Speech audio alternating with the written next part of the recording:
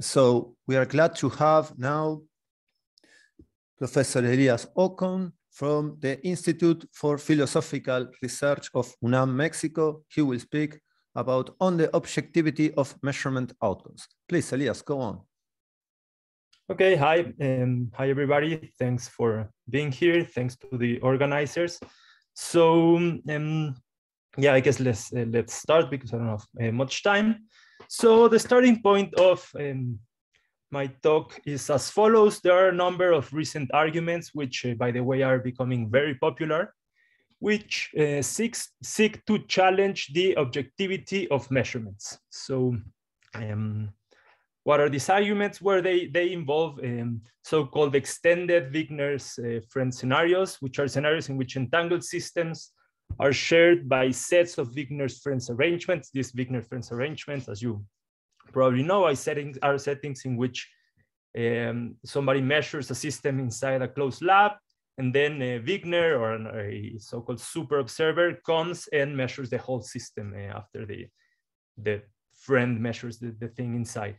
And these arguments claim to show that the assumption that the experiments performed by the friends inside of the labs yield definite outcomes, that assumption leads to a contradiction. So from that, it is concluded that the results of at least some measurements performed by macroscopic observers cannot be thought of as being actual or objective.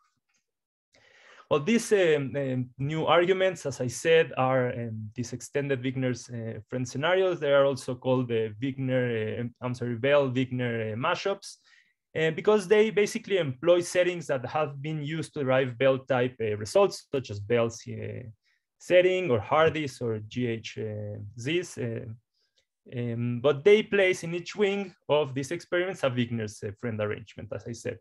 And this procedure allows to employ, in opposition to Bell's standard setting, they allow to employ on each run of the experiment measurement settings that in standard Bell type experiments would correspond to different possibilities, right? So in one setting, you can measure like all different options that you could measure.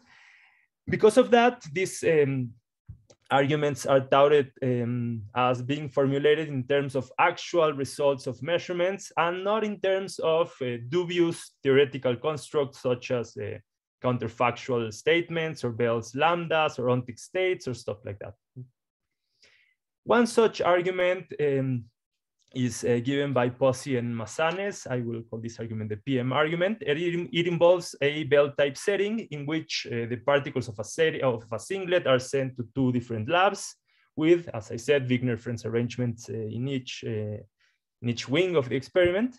And by assuming that the friends obtain definite outcomes, an inconsistency is claimed to arise. Another such argument is offered by Zukowski and Markiewicz. I'll call this argument the ZM argument. And they also use an extended Wigner's friend scenario, but this time they, instead of using Bell's setting, they used GHC's arrangement, which is a variant of a Bell type argument. And similarly to PM, they conclude that any attempt to introduce an actual outcome for the friends measurements leads to a contradiction, to a logical contradiction. These two arguments are in fact motivated by a more famous result by Frauschiger and Renner, and I'll call this the FR argument. And FR considers an extended Wigner's friend scenario again, this time modeled by another variant of Bell's theorem, namely Hardy's paradox. And the home conflict in this case is argued to arise from the assumption that quantum mechanics can in fact be applied to macroscopic systems. And from that, they conclude that quantum theory cannot consistently describe the use of itself, whatever that means. I'm not sure if I understand what they mean by that, but we will come back to this.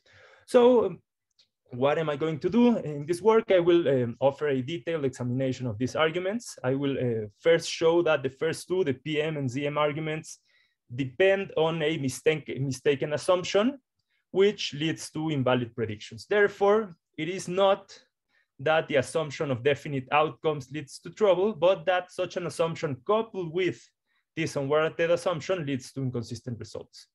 And regarding the FR argument, I will show that even though it is written in a language which seems very different from the PM and ZM arguments, it also depends on the same mistaken assumption. So the theory does not really show what it tries to.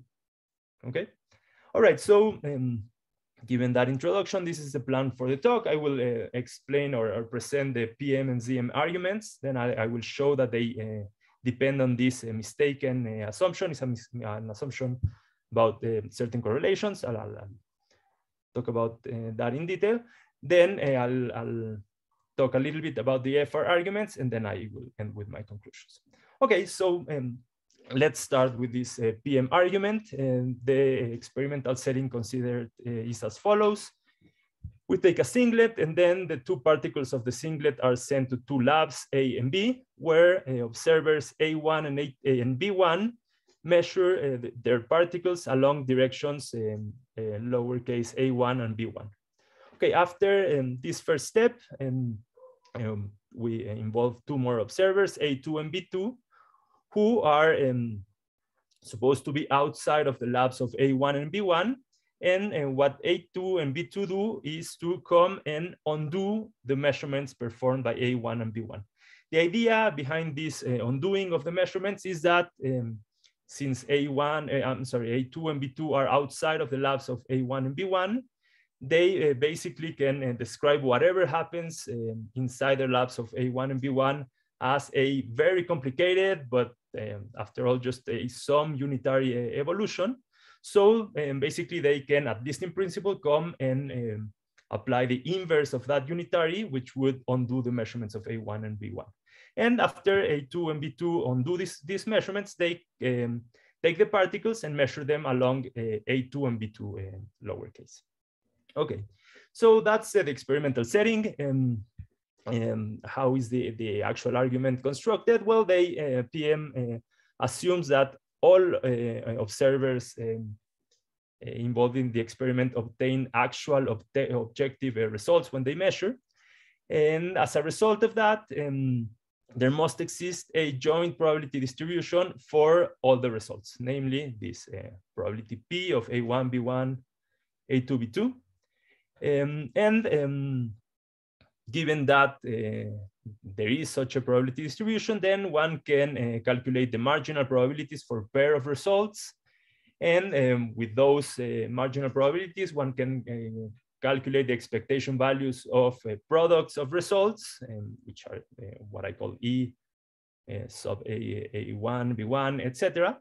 And there's this well-known theorem by Fine, which shows that if one takes a joint probability distribution and from that one computes these expectation values, then such expectation values must satisfy the CHSH inequality. Okay, so the assumption of there being a joint probability distribution leads to the CHSH inequality. Okay, so that's one part of the argument, but then one employs quantum mechanics to make predictions for these expectation values. And well, we start with the simple ones, and that is the expectation values of the product of results between, say, A1 and B1 or A2 and B2.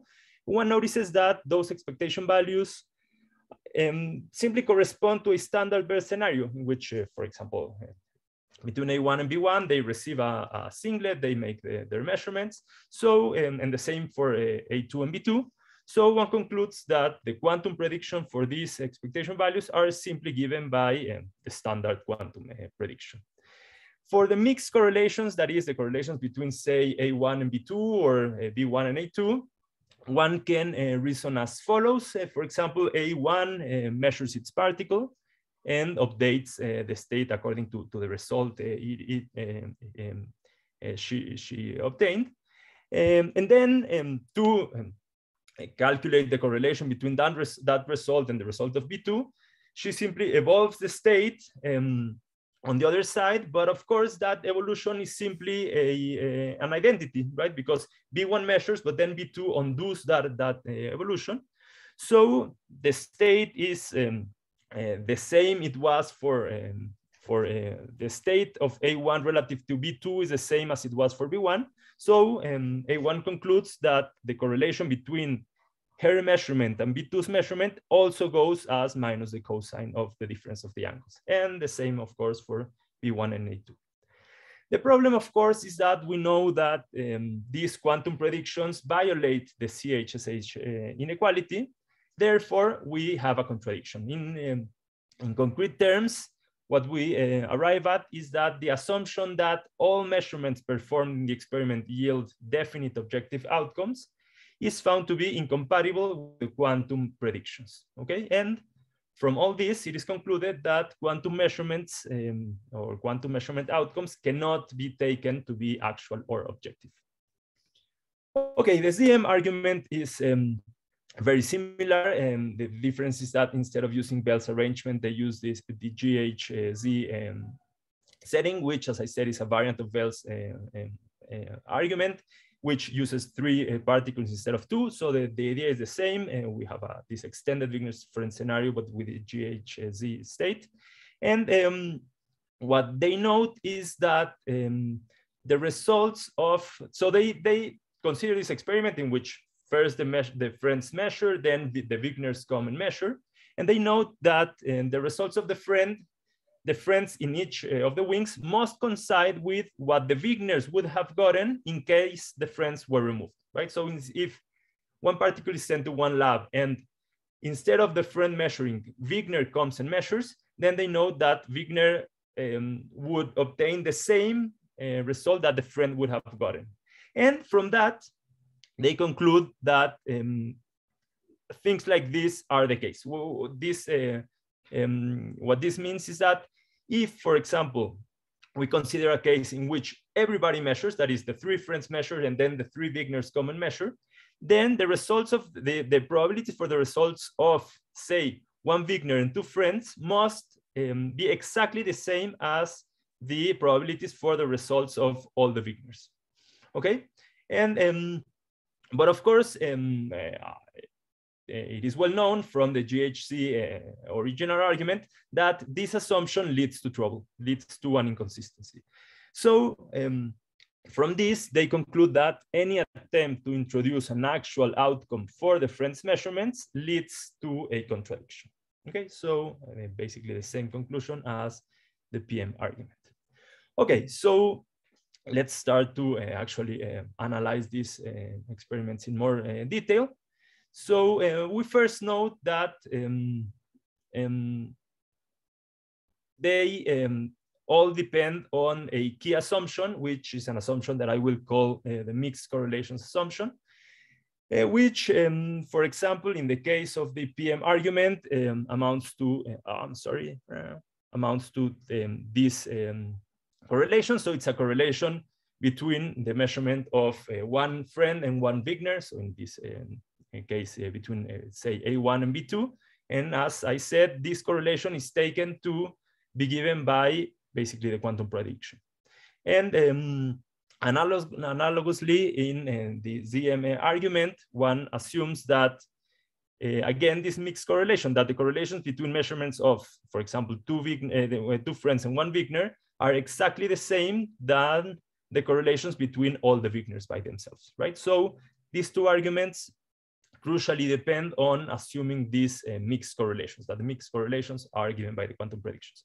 And I think there are like 2 key questions to evaluate if this assumption is correct or not. First of all, the question is whether these mixed correlations are in fact the correct quantum predictions. And the second question is if there is or if there could be empirical evidence for these mixed correlations. If any of these two questions is answered with a yes, then one would be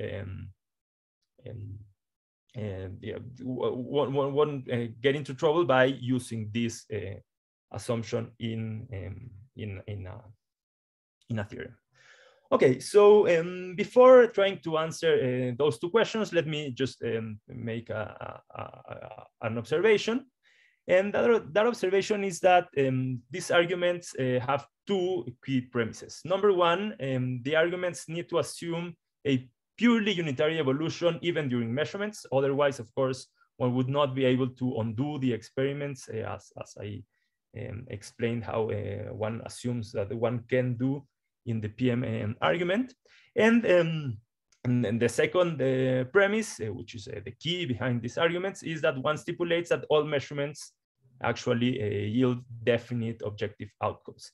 The problem is that by modeling's trilemma, one knows that these two premises are incompatible with a third premise, namely the claim that quantum mechanics is complete, or that quantum state is complete. So by modeling's trilemma, if one wants to assume 1 and 2, then one has to recognize that that implies the existence of hidden variables in the system one is considering. And of course, we know through Bell's theorem and Cohen-Specker's theorem that hidden variables must be non-local and contextual. Okay, so with this information at hand, we can go back and explore these two key questions behind the mixed correlations. The first one was whether these mixed correlations are or not the correct quantum predictions. What are the arguments to arrive at this conclusion given by PM and ZM? Well, in PM, what we argued basically was that because the state relative to the state of A1 relative to B1 was the same as the state relative to B2, then the predictions must coincide. And then for in the ZM case, the argument for these mixed correlations was this counterfactual that if F does not measure, then W must obtain what F would have obtained in case W is who measures, right? However,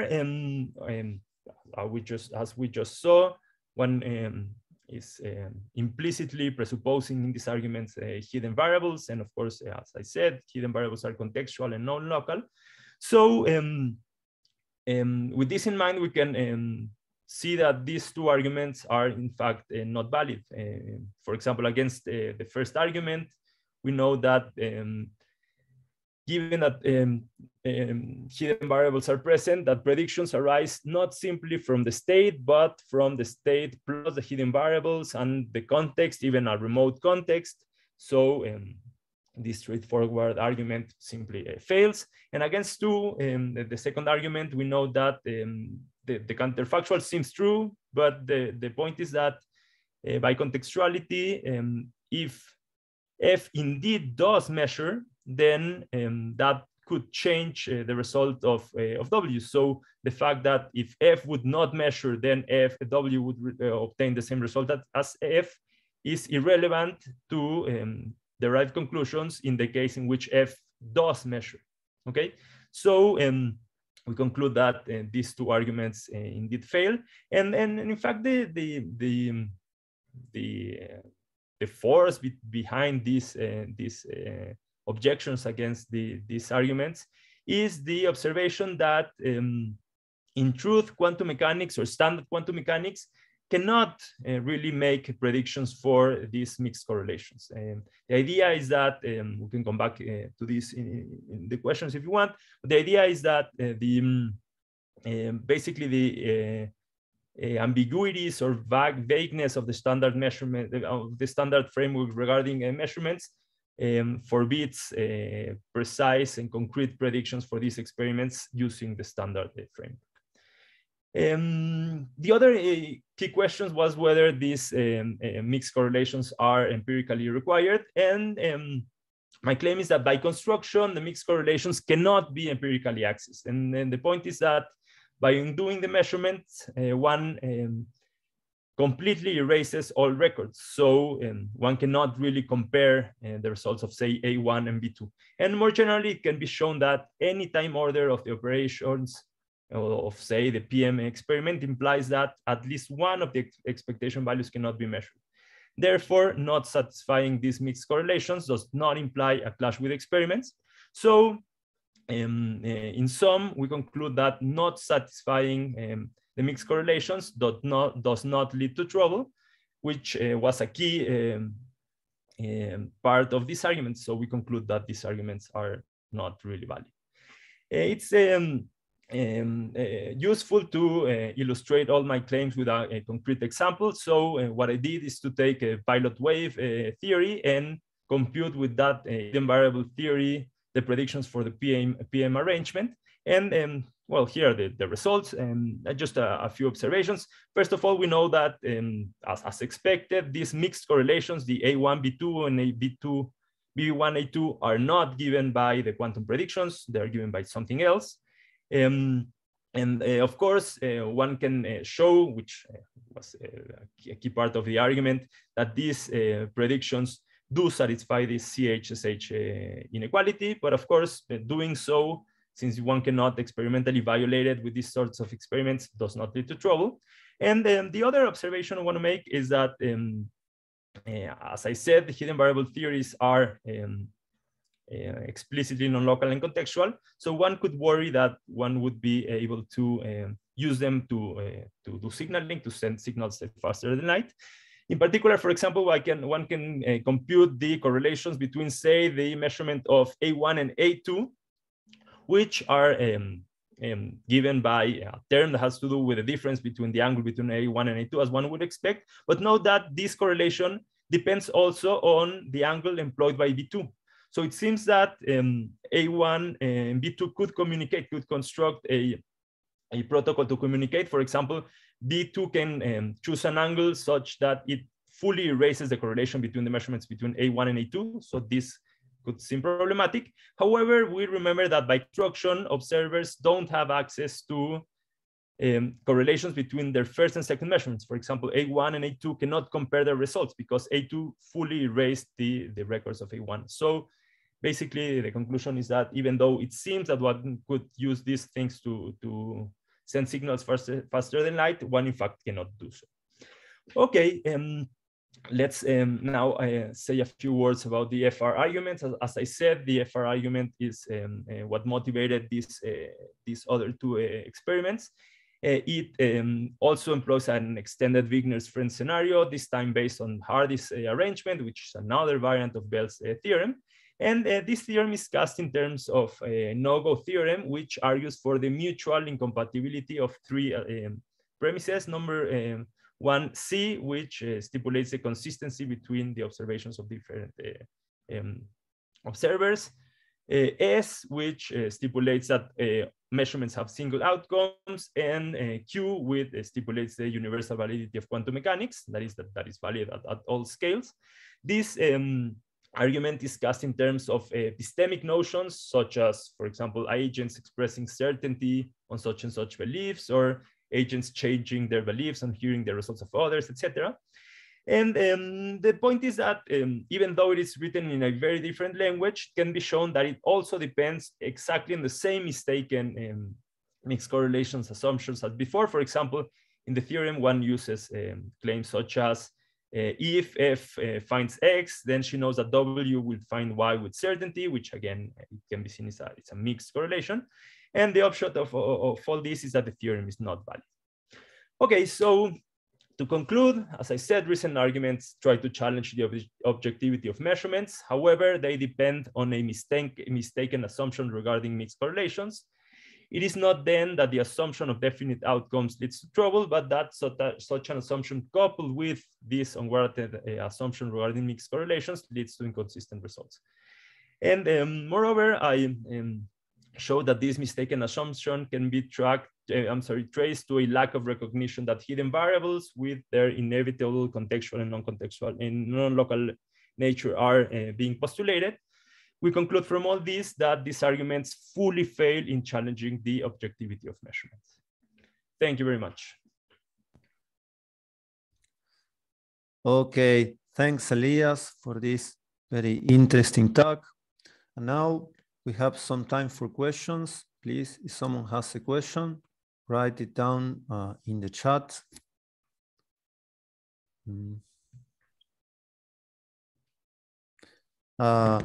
Dennis, please go on.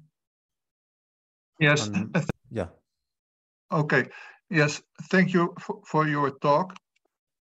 So you speak a lot about objectivity, like all the other authors who are involved in this discussion do.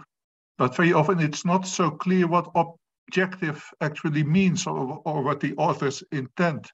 So you also use the term definite instead of objective.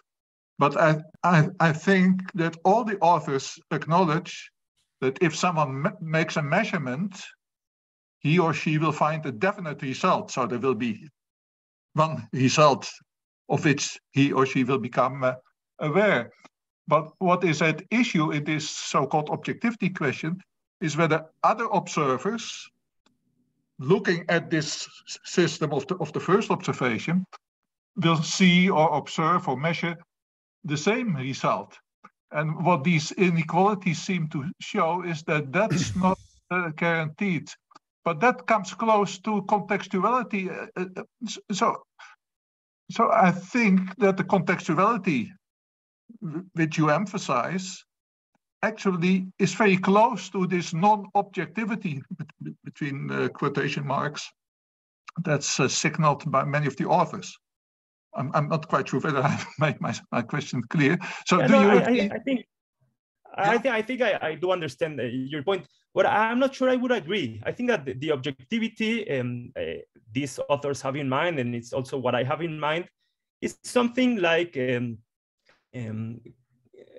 stipulating that after, say, I don't know, Alice measures, then the world is such that Alice obtained a result and all observers agree on what that result was. And I think that that is independent from the measurement of Alice being or not contextual, which has to do with which actual result she obtained, depending on the details of how she performed the experiment. So contextuality has to do with the result depending or not on the method to arrive at the result, and objectivity on the result being the same for everybody. And what I think I showed is that while these arguments argue that one cannot assume the sort of objectivity that I was describing, that these results are mistaken and they do not challenge at all any theory, or at least theories that do hold objectivity in the sense that I described.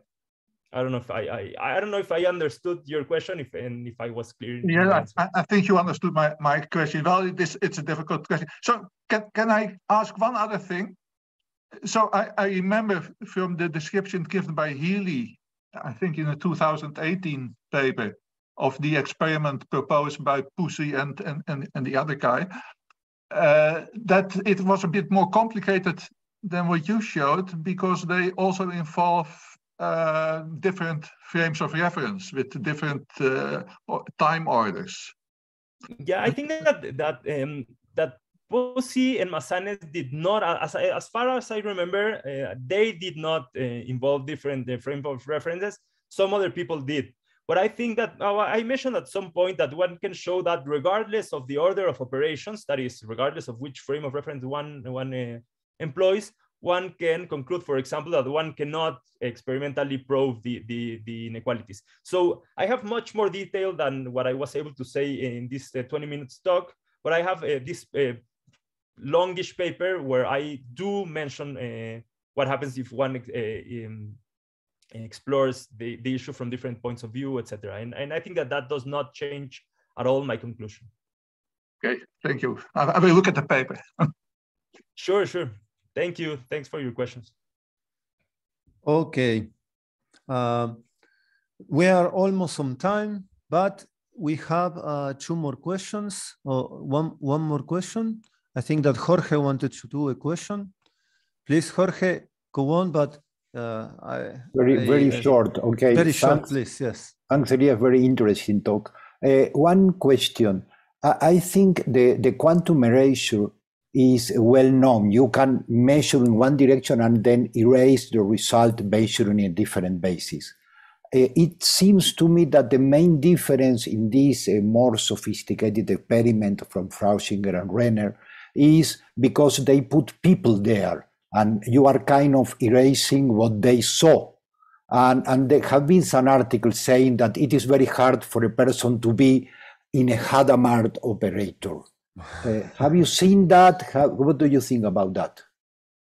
Well, let me just make a quick, like a general comment. I don't think that, in the same way that I don't think that these arguments have something really interesting to show about quantum foundations, I don't think that the quantum eraser has something interesting to show. I think it's just the weird assumption, the weird conclusions that are derived are only derived because one employs a non-self-consistent theory, such as the standard arguments, the standard framework. So if one analyzes those settings with a theory that resolves the measurement problem, then one notices that there's nothing really strange going on. Yeah, and about this, one having to have people inside, etc.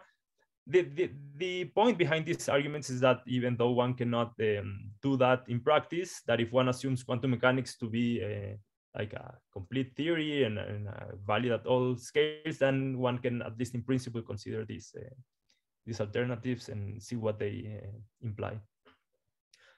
Yeah, I'm sorry, my answer was quick. Maybe we can talk about this later more. Okay, people, I have to cut you off because